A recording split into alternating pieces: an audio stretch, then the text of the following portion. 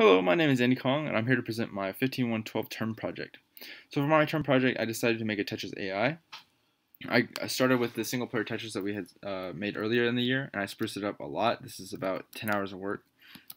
I added cell decals, I added a hold feature for the next piece, and I added a queue to show you what pieces are coming up next.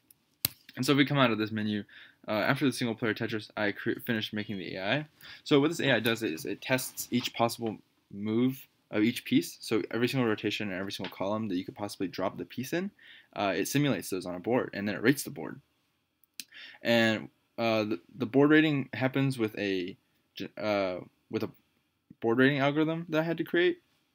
And originally, I set the features for this algorithm, and I also set the coefficients for each feature. But I realized that my coefficients were not perfect, and I wanted to make the machine optimize itself. So I set up a training environment where it could simulate, a bunch of series of coefficients, and then it trained itself until it saw a board rating algorithm that maximized points per piece, also playtime.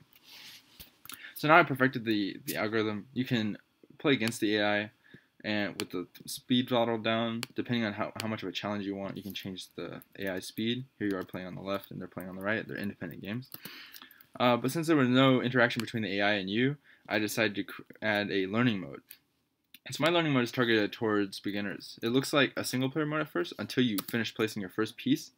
And then every single sequential piece, the AI running in the background shows you where it would have placed the next piece. In this case, it would have held the red piece and placed the green piece here. And so, but the beginner is still left to make their own move, and this lets the beginner see the best possible move from a computational standpoint and make their own decision and learn from their own mistakes.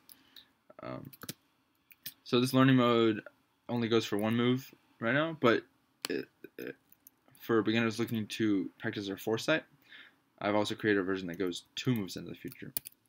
So I hope you enjoyed watching my video about my term project. Thank you for watching.